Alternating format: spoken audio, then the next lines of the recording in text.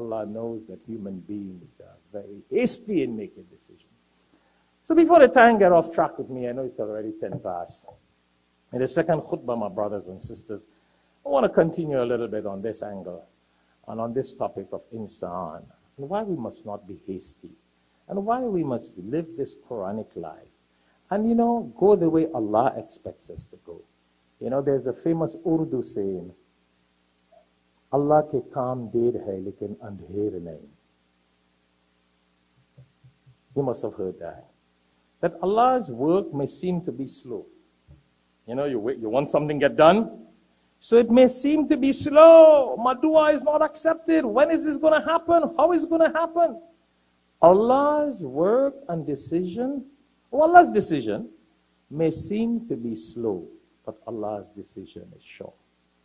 When Allah makes a decision, it's pakka, sure, mazboot, and the right decision. What is best for us? That's how Allah works.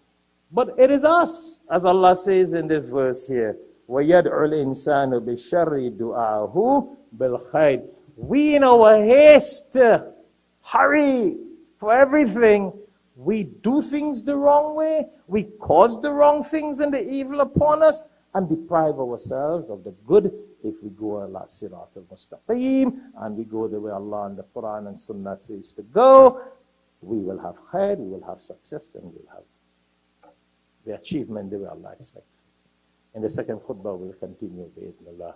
May Allah subhanahu wa ta'ala, inshallah, may Allah subhanahu wa ta'ala bless us, may Allah subhanahu wa ta'ala forgive us, may Allah subhanahu wa ta'ala guide us, may Allah subhanahu wa ta'ala protect us, may Allah subhanahu wa ta'ala grant us Jannah without reckoning. Wa akhir da'wan alhamdulillah.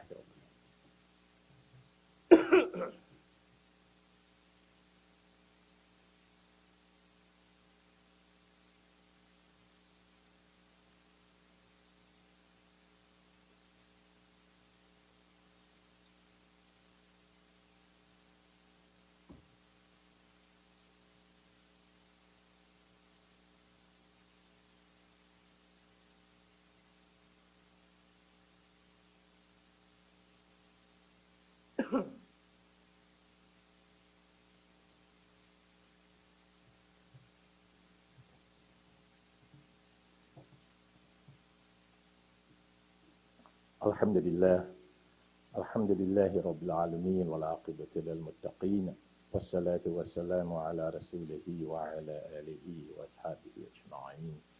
Once more, we thank Allah subhanahu wa ta'ala for blessing us to be here to perform the Salat al-Jum'ah and to listen to the khutbah. We ask Allah subhanahu wa ta'ala to shower His peace and blessings upon the Holy Prophet Muhammad sallallahu alayhi wa sallam wa ala alihi wa ashabihi ajma'in. We again ask Allah subhanahu wa ta'ala to shower His mercy, His guidance, His forgiveness, and His acceptance upon each and every one of us. And I ask Allah subhanahu wa ta'ala to shower unto me the quality of tawakkul ala Allah, the trust in Allah subhanahu wa ta'ala, the taqwa, the piety, the iman, the faith, the hikmah, the wisdom, the ilm, the knowledge, and the ability once more to continue with this responsibility. I put my tawakkul, I put my trust in Allah subhanahu wa ta'ala, and indeed Allah subhanahu wa ta'ala is the most merciful, Allah subhanahu wa ta'ala is the most sufficient. So now that we have reminded ourselves a little bit on human beings, as human beings, Allah has confirmed that we are very hasty. That's why it is important as Muslims, as believers, that we always put our trust in Allah subhanahu wa ta'ala. A lot of times why we are hasty, it's because we don't put our trust in Allah. If we put our trust in Allah, it's like the law enforcement. If you think that law enforcement, if you believe and you trust that law enforcement will handle a situation, thieves broke somewhere, and you report it to the police. Well, police in America, not many countries. Other countries, the police might be the thieves themselves. The police might be the thieves themselves, meaning they disappeared so the thieves could come, so they were part of the stealing. But America is, alhamdulillah, a little much different to that. So you know that the police will get the crooks, or such and such happens, so you report it to the police. Or you're driving your car on the road, and somebody hits you. Would you come out and beat the person? Would you come out and take the person's wallet and say, let's see how much money you have, I'm going to pay for this myself? No, you got a system. You call the police, you get a report, it's submitted to the insurance company, and there is a protocol and a professional procedure to get repaid for whatever has happened. Not like in some other countries, you will start to beat the man, the whole village will come down, there'll be a whole big war, mash up the entire car. Because what has happened? Everybody has taken things in their own hands. Hastiness of the human being. And that's what Allah is telling us. Ajula. Chapter 17, verse 11. Insan, human beings, always want to do things in a hasty way.